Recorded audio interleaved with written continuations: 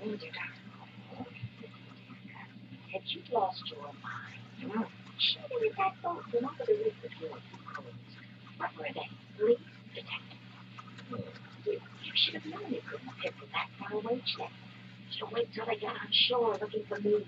Did they fall for the rattlesnake fight we made on the inland? Well, they'll never find the needle I used at the bottom of the lake.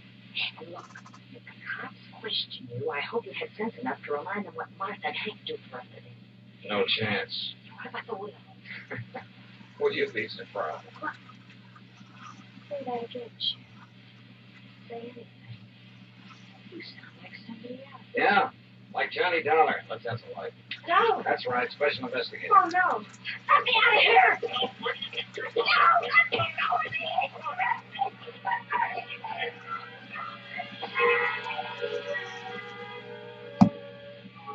Yeah, all four of them had wanted to see All Mike dead.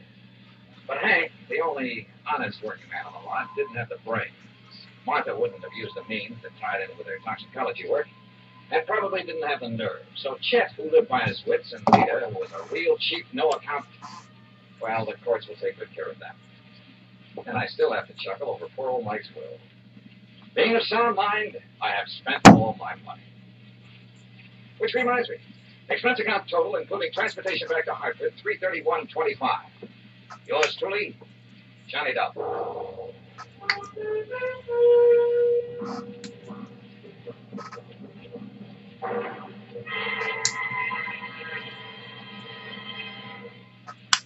Now, here is our star to tell you about next week's story. Next week, the most complicated case in years comes up, but the simplest, most obvious solution. Join us, won't you? Yours truly, Johnny Dollar.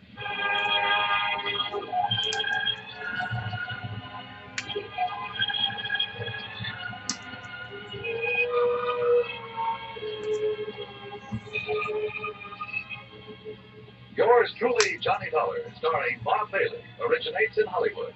It is produced and directed by Jack Johnstone, who also wrote tonight's story. Heard in our cast were Virginia Gregg, Barney Phillips, Shirley Mitchell, Stacey Harris, Carlton Young, Forrest Lewis, Frank Nelson, and John Boehner. Musical supervision is by Amerigo Marino. Be sure to join us next week, same time and station, for another exciting story of yours truly, Johnny Dollar. Johnny Dollar has come to you through the worldwide facilities of the United States Armed Forces Radio and Television Service.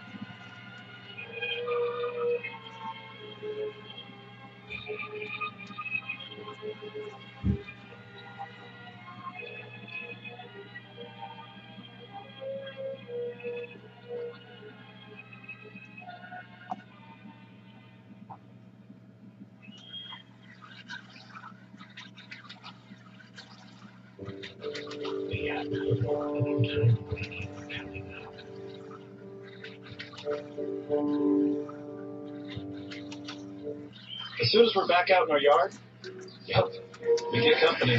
Dandelions, lurking crabgrass, and wheat-stained grass.